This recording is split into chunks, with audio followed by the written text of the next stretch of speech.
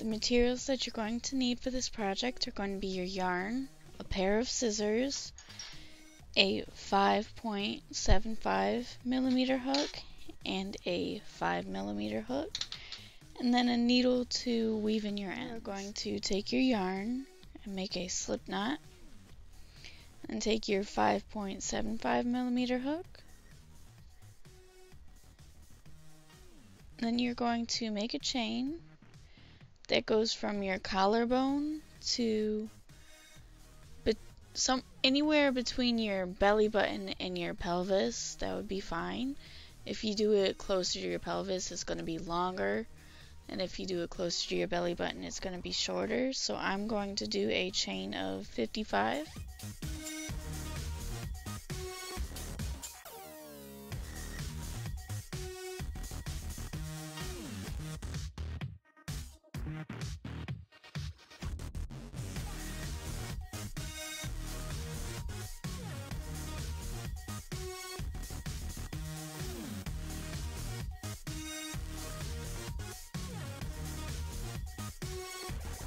Now that you have your chain, you are going to chain 2 more, and then you are going to place a half double crochet into the 3rd chain from your hook, and you're just going to continue to half double crochet all the way down your row until you get to the last chain, and I'll show you what to do. Here is your last chain, and you are going to put 2 half double crochets, and then you're going to chain 1, and then put 2 more half double crochets,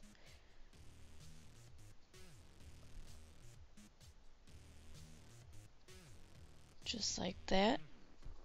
So you have 2 half double crochets, a chain 1, and another 2 half double crochets, all in the last chain.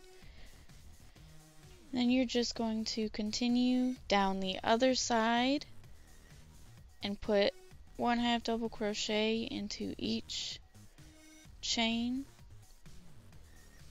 So it should look like this, and you're going to go all the way down till you get back to the bottom. From here you are going to chain 2, then you're going to turn your work over and put a half double crochet into the back loop only, just like that, and continue to put half double crochets into the back loop only until you get to this chain space right here in the middle. In the chain space, you are going to put 2 half double crochets, so 1 and 2. It's going to look like that.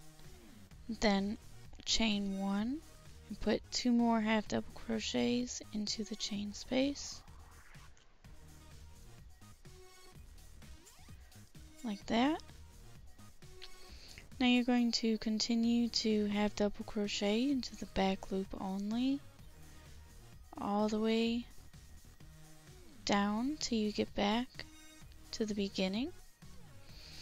And then you're going to chain 1, turn your work, and half double crochet in the back loop only, all the way down to the chain space. Put 2 half double crochets, chain 1, 2 more half double crochets, then continue back down, putting a half double crochet in the back loop only, all the way down. You're going to continue to repeat that until your project gets to be the width from one side of your body to the other side. I did a total of 20 rows. Here's what it looks like. It's this weird triangle shape. Once you finish with the first panel, you're going to cut and tie off your yarn, and then you need to make a second one the exact same as this one. Now that you have both the front and the back panel, we are going to work on the sleeves. To do that, take your hook, make a slip knot with your yarn, then you're going to make a chain that loosely fits around wherever you want the end of your sleeve to be. I think I'm going to do like just past the elbow.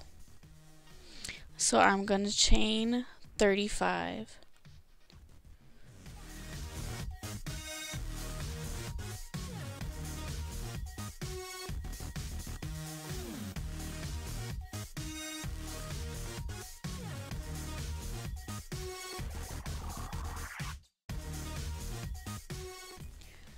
Now that you have your chain, you will chain 2. Then you're going to put a half double crochet into the second chain from your hook, and then continue to half double crochet down your row. When you finish your first row, you're going to start the next by chaining 2, then turn your work.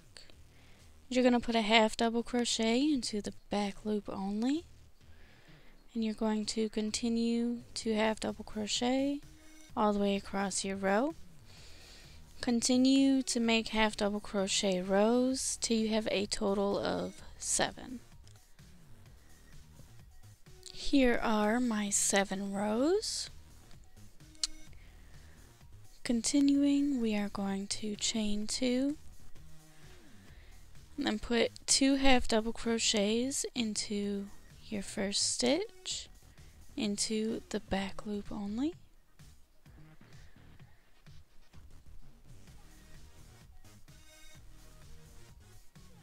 And 2. Then we are just going to continue to half double crochet across your row till you get to the end. Chain 2, turn your work, put 2 half double crochets into the back loop of the first stitch, and then continue to half double crochet down your row. Chain 2, and for the next 2 rows you are just going to put 1 half double crochet into every back loop of each stitch. Repeat the last 4 rows that you just did, so 2 increase rows and then 2 regular rows until your sleeve is the length that you want it to be, but make sure that you end on a row that is not increased. Here's what your sleeve is going to look like. Once you finish, just cut and tie off your yarn. Then after you've done that, you are going to need to make another sleeve exactly the same as this one. You should now have 4 pieces, the 2 sleeves and the 2 main parts. From here, you are going to take your sleeve, figure out which side you want to be right side out and right side in, and you're going to fold it so that right side out is on the outside. Then take your yarn and make a slip knot. Insert your hook into the bottom where your hand is going to be coming out, and just put the yarn through the first row. Slide your slip knot on chain 1, and then you are going to put a slip stitch into every row all the way down the sleeve, just like this. Now you are going to take your 2 big pieces and put them together. Then take your sleeve and you are just going to slip stitch the sleeve right onto the 2 big pieces.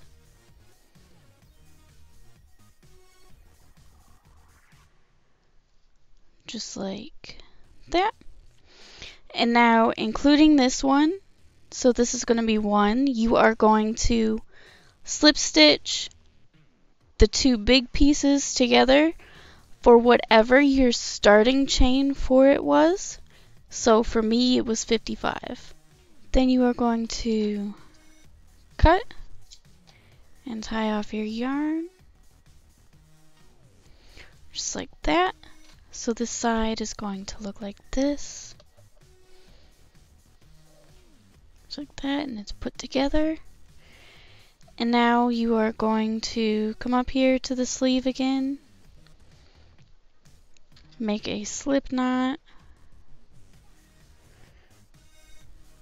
You're going to count 5 stitches.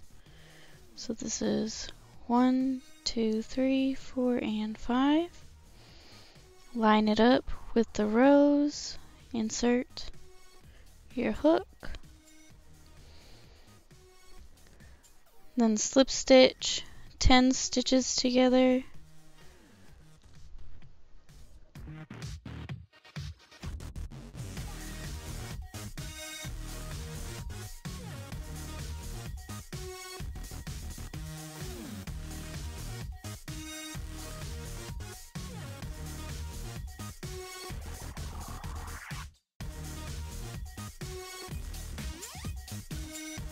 Cut and tie off your yarn, and then you're going to do the same thing to the other side with the other sleeve. Now grab your 5mm hook, turn your project right side out, and you're going to take your yarn, decide which side you want to be the front and which one you want to be the back.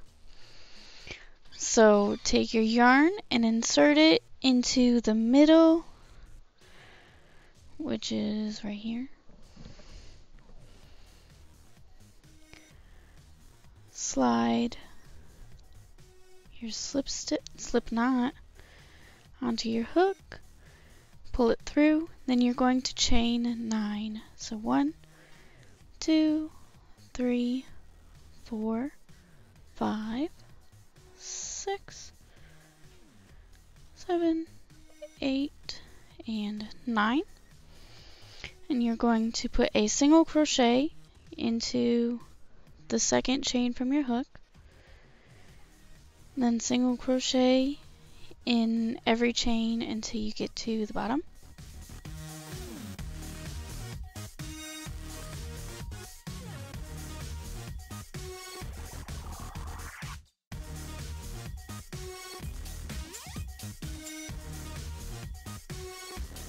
So now we have this.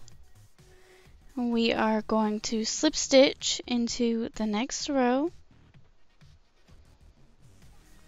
That is going to end our row, and now we are going to make another slip stitch into the next stitch, and that's going to act as our chain 1. Now we are going to turn our work, and we are going to put a single crochet into the first stitch in the back loop only. So these two are your slip stitches. We're just going to back loop only, single crochet,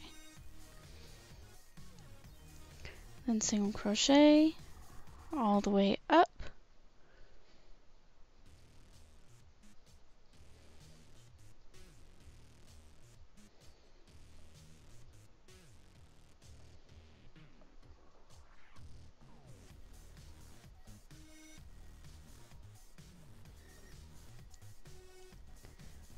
chain 1, turn your work over, and then single crochet into the back loop only.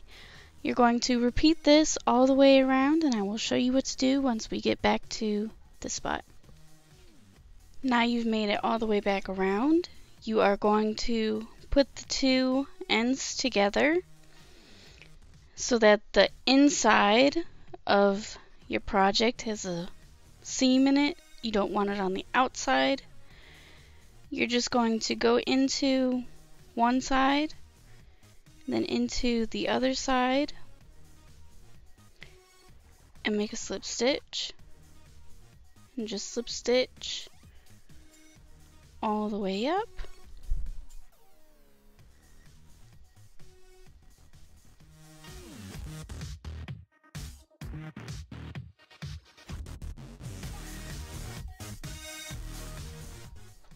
Cut and tie off your yarn.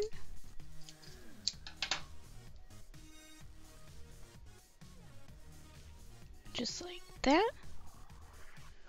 So it's gonna look like that, all nice. You can't really tell. I mean, you can a little bit, but last thing that you're going to need to do is weave in all of your ends, and that's going to finish it. So thank you for watching. Please like and subscribe, and I'll see you in my next video.